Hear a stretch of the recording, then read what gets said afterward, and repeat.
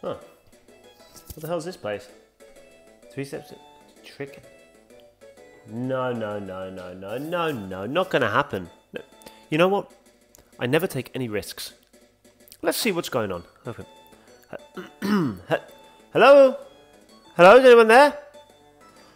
Oh, hey. Yeah, I can see you under the table. Dude? Hello? No, you know what? This is just stupid. I'm going to get murdered here or something. See you, weird dude. Hey, everybody. Welcome back to my channel. My name is Sam, a.k.a. Ruby T. And this is episode 6 of our Pokemon Emerald Randomiser Nuzlocke. If you haven't already, please go and check out the other videos. Subscribe to the channel, like and comment on the videos, all that good stuff. And I'm sure you can get up to date as soon as you need to. So, at the end of our last episode, we'd beaten our dad's gym. We've got Surf. Thankfully, Bully Bull can learn it, so we're able to progress the game. One of the problems we found in this game is sometimes weird Pokemon can learn TMs and HMs, although I think the HMs are they're all right. They're not too bad. They're not too messed up. So yeah, we were able to teach that to Bully Bull, and we headed out towards our little route you surf across to Moorville, or well, that sort of direction anyway. We couldn't get a new encounter here because this, even though it's the water, it's the same route as the grass a little bit earlier on. There was a double battle here though. I always forget there's a double battle here on Emerald. There's not on Ruby and Sapphire. Pokemon were really low level, so we managed to take those guys down. It wasn't too much of a problem, and we were able to get on our way. We got to Moorville, and old man Watson was standing in the middle of the road, just doing nothing, asked us to go and help him out. So we went down to New Moorville to go and turn off the generator. Our first encounter in New Moorville was, yeah, here you go, it was Zapdos, right? Who was expecting that? Certainly not me. So here we go. Here's a question for you, everybody. Can I catch Zapdos with only Pokeballs? That is the question. You can see, I don't know if you can quite see because I've sped up the video, I had 80 Pokeballs. 80 Pokeballs. That is how many I had. How many do you think it's going to take to catch it? Not that many, we killed it, and we had to move on our way, but there we go. We grabbed a few decent bits and bobs, a few decent items, and we headed back out of New Moorville to go and get what would usually be the Thunderbolt TM from Watson, but this time was something random. I can't remember what it was. It wasn't very good. But that was done. We've helped him out, and we were ready to head on with the rest of our adventure. We went down this route where we were able to catch another new Pokemon because we haven't caught one out on this route yet. So surfing around, we managed to find ourselves a really nice looking Barboach. And guess what? Did I catch the Barboach? Oh no, I didn't. I killed another one. I keep killing all of our encounters. I don't know why. It's really getting on my nerves. I keep critting everything. But anyway, breathe. Let's carry on. We fought the reporters, who had a really pretty tough team of Steelix and Metagross. But thankfully our own Steelix and Big Wolf here were able to take them down, and we could move on our way. It was no real problem. We ran into Steven again. He chatted some absolute rubbish at us, and Bully Bull Surf came in handy, taking down his Macago. We carried on our little journey. Again, we actually ran into some really tough trainers on this little route here.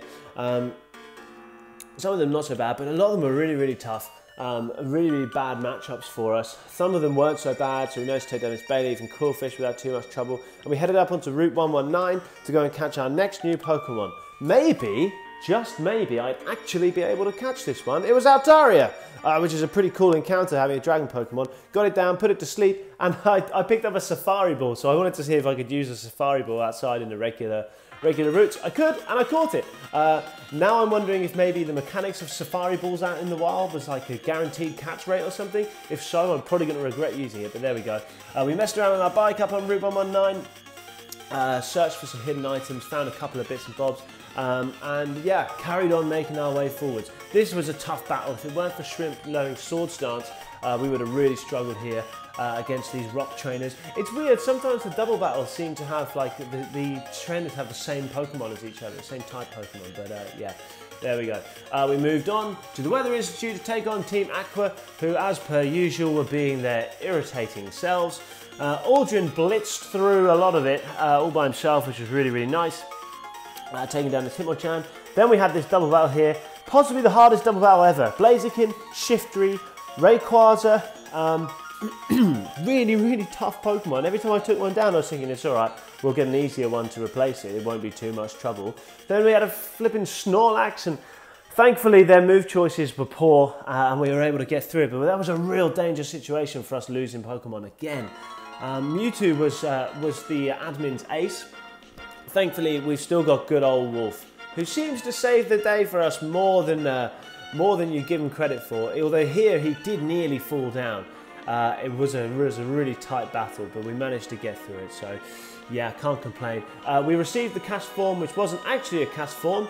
It was a Latios, but it's a gift Pokemon, which means we can't use it. It was time to take on May, which is, again, it's always one of those things where you don't know, is she going to have a really strong team? Is she going to have a weak team? Is it going to be somewhere in the middle? She led out with Kingdra, which was not great for us because we led with Pewter, so it really wasn't the kind of perfect lead.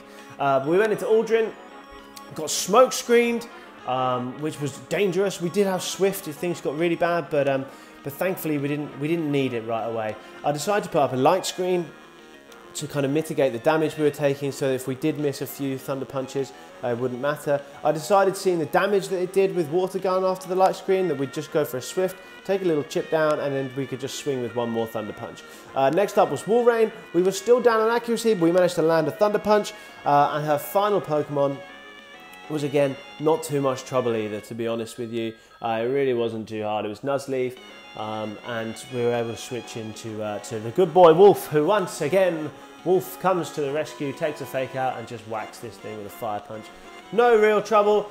Done with May, and moving on to Fortree City, where we could go and do some more stuff. We chatted to that stupid Scott dude some more. He's always around, always being annoying. And we made our way through Fortree City, out to the other side. Took on this trainer, who I remember doing a run here before. I lost because she had a legendary Pokemon, this trainer. But thankfully, well, she did have one again, but thankfully we managed to beat it with Pewter. It was just a Latias, so they're not too strong so far in this game for us. We ran into Steven again, who I can't help but think, by the way, Steven, you've just seen us literally like 5 minutes ago. You could have given us the stupid scope already, but hey, what can you do? It was time for our next encounter, and this time it was Spinarak, which gave me a real throwback to Pokemon Heart Gold Nuzlocke we did, where we caught Ocho the Spinarak. But there we go, on to the gym trainers. We had no problem with this Quagsire. We got revenge for poor old Toothy, who got taken out by stupid Maxie's Quagsire earlier on in the day. However, this is where things got kind of dicey, I'll be honest with you. I made the mistake of all mistakes here.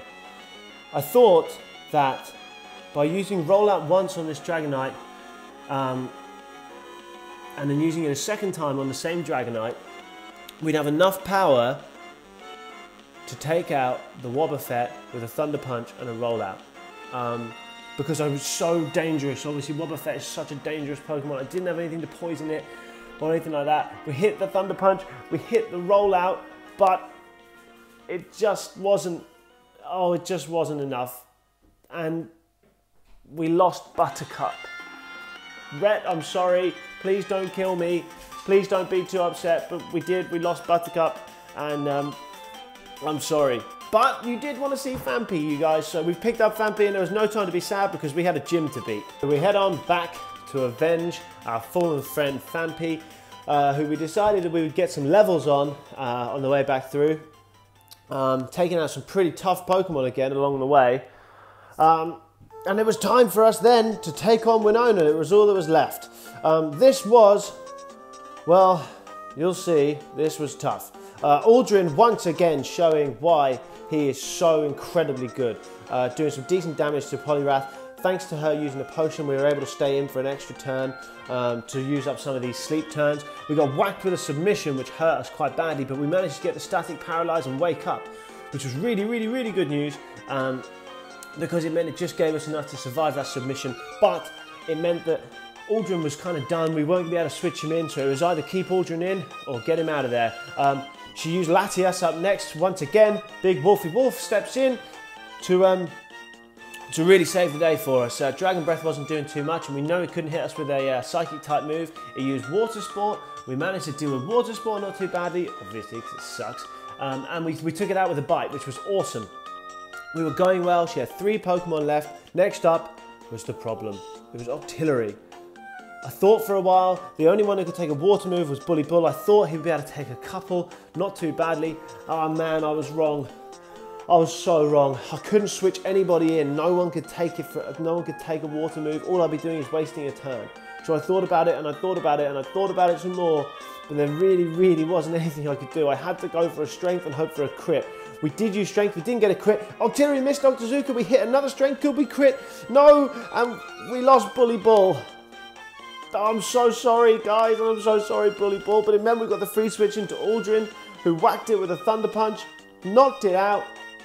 And I mean, from there, we were kind of home and dry. She had a couple of Pokemon left, but it wasn't too much trouble. We took out the Psyduck with a Thunder Punch. And yeah, we managed to clean up the rest of the gym without too much difficulty. But yeah, we lost another friend. It's a bad day to be a normal type in this team today.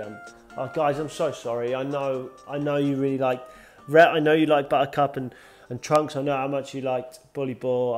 I'm real sorry, guys. There wasn't anything we can do, but we did survive. We got past the gym and we went and picked up our next new friend and said our goodbyes to Buttercup. So yeah, it's finally time. We're 1.5 Nuzlocke through, and it was finally time for Kooky the Krabby to join us.